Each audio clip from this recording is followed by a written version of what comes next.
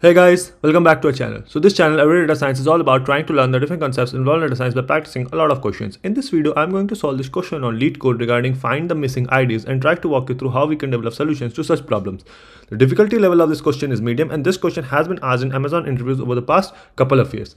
Also, some of you ask regarding the SQL schema. So this is how the schema looks like. I will copy paste this in the description box below.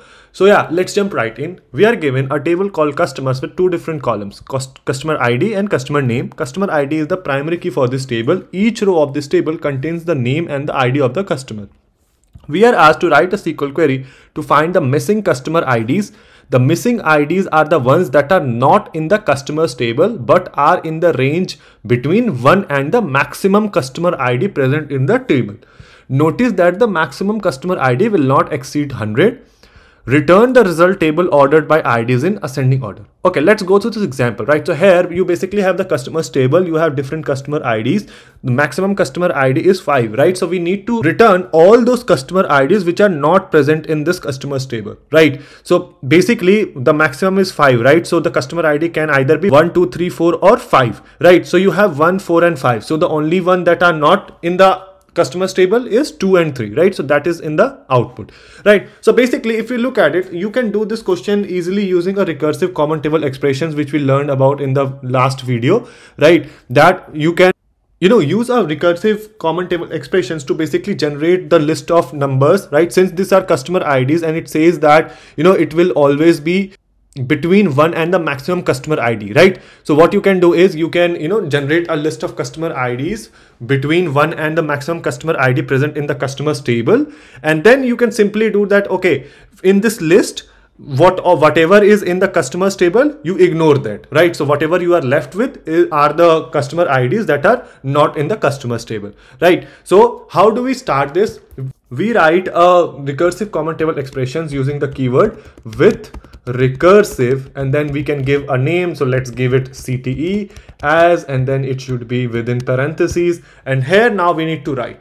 Now we learned about this, that in a recursive common table expression, the first thing or a first select statement should be a non-recursive part which is going to set up the base table or a base data based on which the recursion occurs, right? So here, since we need to start from customer ID equal to 1, right? So 1 till the maximum customer ID. So what we can do is we can provide the base as number, select 1 as, let's say, IDs or whatever, like it does not matter, right?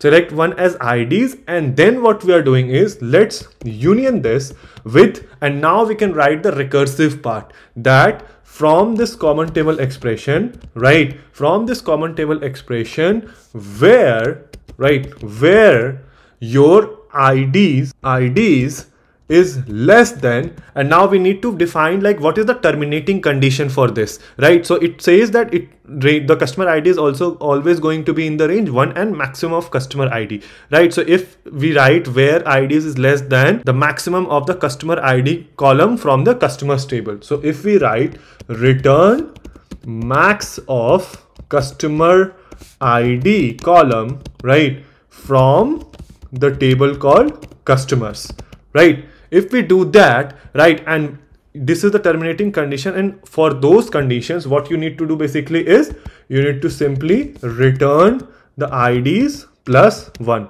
right? So 1, 2, 3, 4, like up till the maximum value, right? Let me write this and let's see what we are getting. So select star from CTE, right? Let me run this. Okay, so if you look at it, right, so you now have, so since here the maximum customer ID is 5, right? So you have IDs 1, 2, 3, 4 and 5. Now all we need to do is from this list that we generated, which all IDs are not in this customers table, right? So that are the IDs that are missing in the customers table, right? So that is what we can do. So from this common table expression, we are only going to keep those rows, right? So where IDs is not in the list of customer IDs, right? So return customer ID from the customers table, right? So if we do that, and then we only need to return, and since this city only has one column, right, IDs, and in the output it also aliased as IDs, right? So Now only thing remaining here is, we need to order this by IDs in ascending order. So we write order by IDs, right? Okay, now let me run this. Let's see what we are getting.